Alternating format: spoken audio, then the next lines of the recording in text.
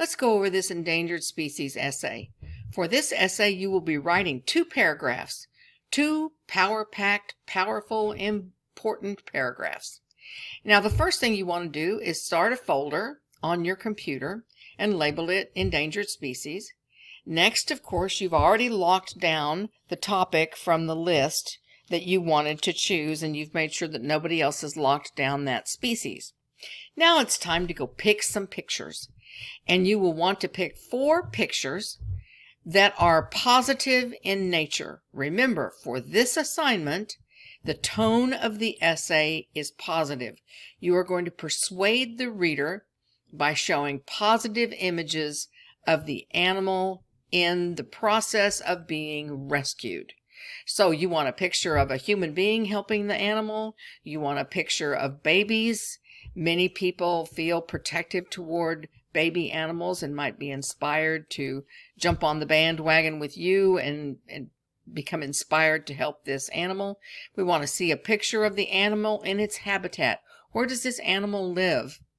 And then finally, the final image is going to be something that really brings the message home and convinces the reader once and for all that this animal is worthy of rescue. Okay, remember, never use a logo. Not at all. Why? Because we're not persuading people with a logo. We are persuading people with images of the animal in action, the animal in its habitat. If you use a logo, there will be a 5-point deduction from your grade. Just make sure that you don't do that. Step number 1, first, you got the animal from the list. You got it locked down. Now got our images. Now we're ready to move on. And you're going to check on the definitive source for that animal, which means World Wildlife Federation or some official scientific website, National Geographic, or some website like that. You don't want buffalo.com. You want something that is an official website that will tell you information about this particular species.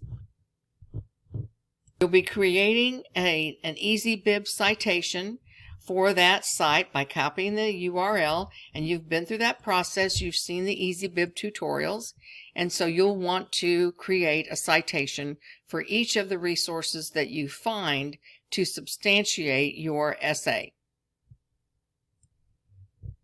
Now, in that process of selecting images, I like to get more than I need, and that way I've got plenty to choose from when I get ready to write the essay. Now, remember, Pixabay is a wonderful resource for free images.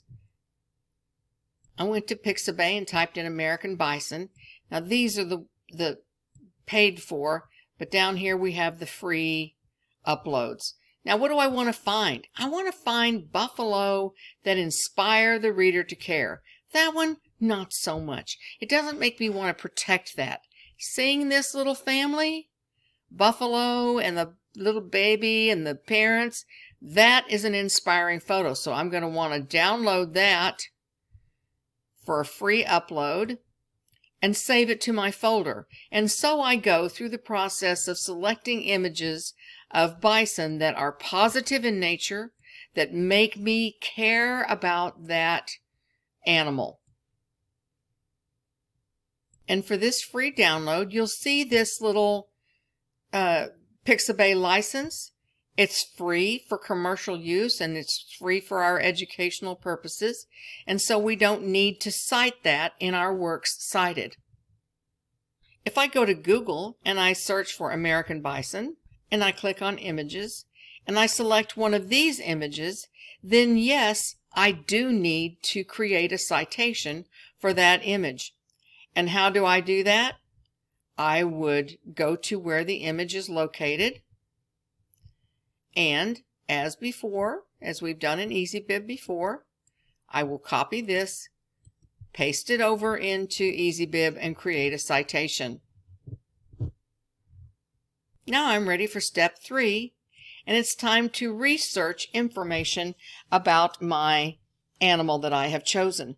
And I want to type into Google what measures are being taken to save this animal. Remember, the name of the game for this particular essay is Save the. We want to save them. I want to inspire the reader to join with me in saving them. So I need to find some information about where the animal lives, what the animal looks like, what's being done to help this animal.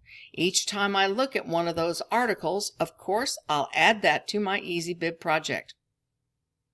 Now I'm ready to go on to step 4. And this are the sentence breakdown and where the images go for the paragraph. I simply follow this template and write the essay in my own words according to this template. Here's the template for paragraph 2, sentence number 1, sentence number 2, and so forth. Now I'm ready to write my essay.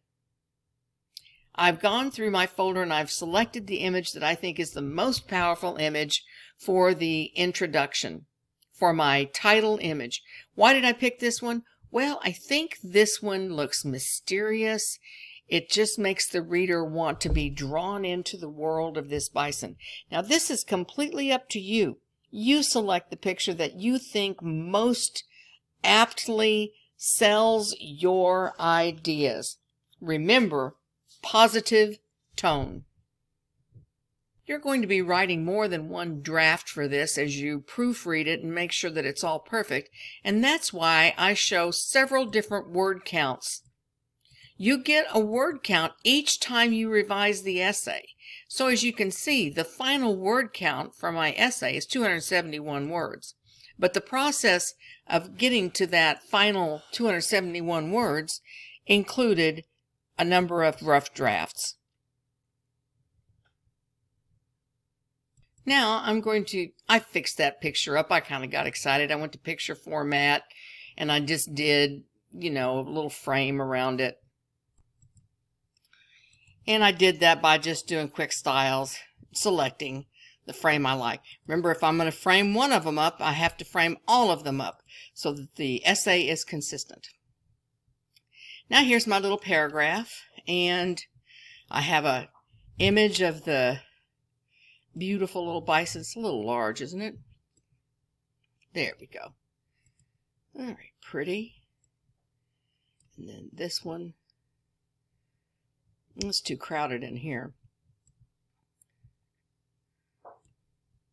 Now this one I like because this shows where the bison lives, and it shows a picture of somebody helping the bison. So that lets the reader place themselves into the picture. So the reader thinks, wow, look, these people are helping this bison. So I'm going to adjust this and I'll be right back. Okay, so now I have my images placed where I want them to go. Gotta make this bigger now. Let I move things around a little bit. Okay, now what I want to do is I want to justify these margins. Do you all know how to do that? Well, I'm going to do it one little bit at a time because I don't want to throw this already delicate spacing off. So I'm going to go over here and I click this and look, it takes it all out to the margin. See how pretty that looks? It just looks gorgeous, doesn't it? Now do the second paragraph. And notice that I'm only using I references.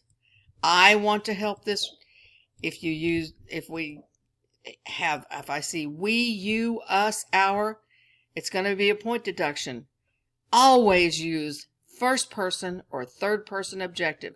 What is third person objective? It is facts. Here is a fact, and that fact is documented right there. If it's my opinion, it's always I.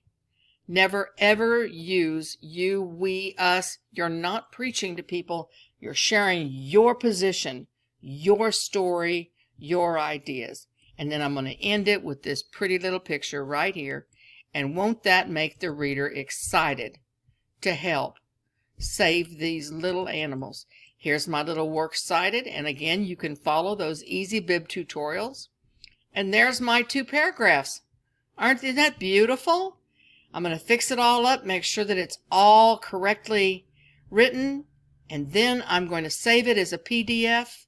And I'm going to submit it in the Submit Here tab. Pretty as can be, huh? That concludes this tutorial.